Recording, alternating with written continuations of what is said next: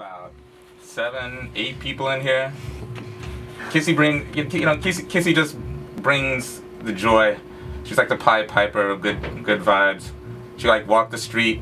Who are these 7 people who just walked into our lives right here?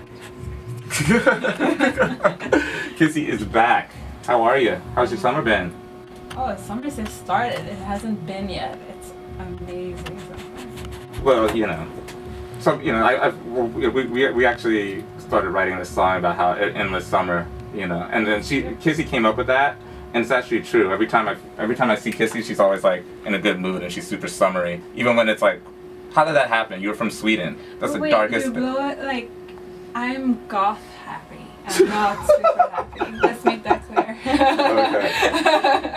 Okay. I'm vampire happy. So yes. Okay. Whatever you say. Thank you. Whatever you say. Always a pleasure to have you back. Swedish people are very happy, as I guess. Yeah. Yeah. So yeah, we're happy to have you back, and you have brand new material that you've been kind of slowly putting out for the last 6 months, and always a supporter here. A lot of the fans love the music and the direction that you're going in, and you're going to be performing a few songs for us today. And you brought a few guests, right? Or you brought a guest. What's going on here? So I brought wonderful dancer Victoria Karma with me. She's a vlogger, and she will be dancing with me here on the radio, and we will be filming it, so you can watch it afterwards. Exactly. Yes. Yeah, and so you have let's see, you have a brand new single that just dropped, right? A brand new EP, actually. Brand new EP. Yeah. Initiation. We have, it came out June 3rd on our label, Kiss, and and a new video also for Fuse. So what's inspiring you these days to make music? What do you feel is the mood of I know you said goth, you know, like, you know, happy goth. Yeah. I always find that real life is a good inspiration. I'm not a big fan of I do get stuck in my bubble, but I think music is for everyone, so I think it has to be connected somehow to something that everyone can relate to. Not everyone has to relate to every song, but I think it's important to, you know, I don't want to just, you know, sing about all my women when I'm on tour and like in tour bus, because yeah, I want to sing about real life. Yeah. Well, it's true, and I feel like the stuff that you're doing now kind of, because I remember the first time that you came on the show, I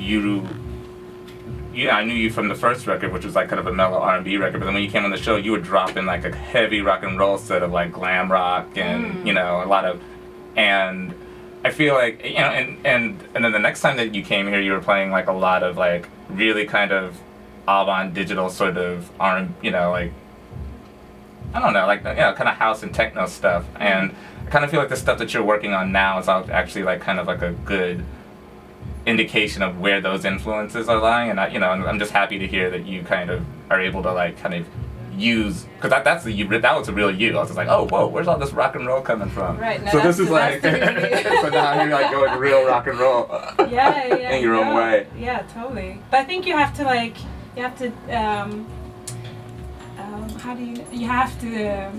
how do you say? Well, for a singer, for example, you have to sing really loud to know how to pull back. Like, you have to try different things to know where you want to be. Like, you can't just say, I want to be here without trying and experimenting. Sure. And you're also producing most of your own stuff these days, right? Is that what's going on? I'm producing my own stuff, and I'm also producing a couple of other artists, which is really inspiring. You have the TK Wonder project, right? Oh yeah, we're working on TK's EP right now. She's such a inspiring. We've known each other for a minute, but we kind of just found this pocket with this project that it inspires me as an artist and a producer to just move on. Like I never felt that with a collaboration in that way before, and it's just like a out of body experience. I wish I could like share it with you guys, but as soon as I can, I will be back and play some. Yeah. And who are some other artists that you're working with? Well, I'm working with Contessa Studo. She's in Bushwick, Brooklyn. I can't say her her name on the radio because that's a curse. But you and all this goth thing, it's like you are a witch. Exactly. And then I'm also working on Tekla's EP, and we're developing her sound and bringing it forward. And besides, I mean, I'm also, there's so much stuff going on right now, which is so, that's the way I love it. I'm working on my album and trying to like complete that to get it out this fall. And I'm working on remixing a bunch of different artists for like a remix project that I'm working on. Yeah. And we actually got, you know, I'm just happy because we actually finally got Kissey into the Devin Dare world. So, you know, I'm excited about that as well. So finally.